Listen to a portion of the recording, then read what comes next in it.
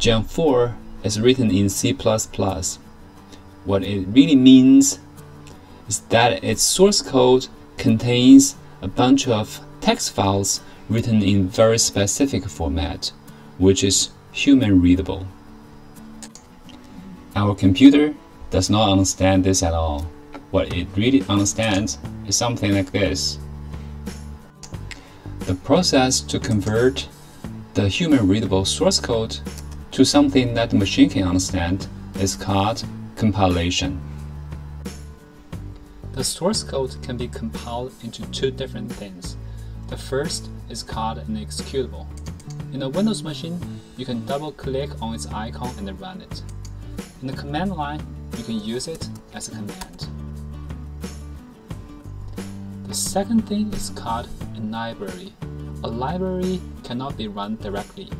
However, a library contains functions that can be called by an executable. Geant4 is provided as a toolkit. What it really means is that after its installation, you should not expect to see an executable that you can double-click and run it. Instead, you're gonna get a bunch of library files which can be called by an executable compiled from a user program. Libraries compiled in a Windows machine cannot be used in Linux or Mac, vice versa.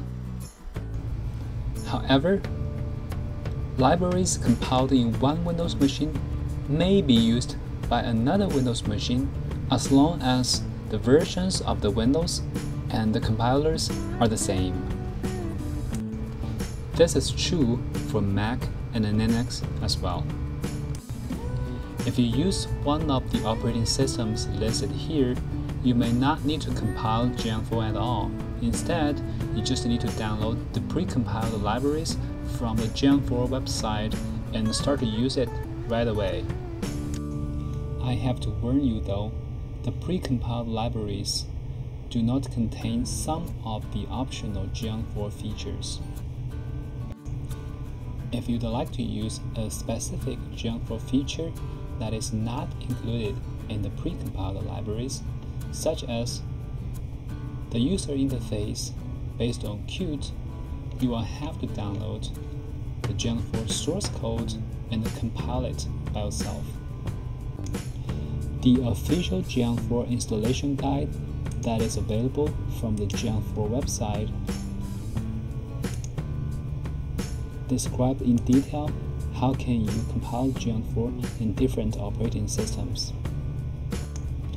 There is also a short YouTube video that explains well how do you compile Geant4 in command line. In our class, however, we're going to focus on the installation of pre-compiled Geant4 in Windows and Mac, since it's a much faster process, which allows us to focus on some important aspects of the Geant4 installation.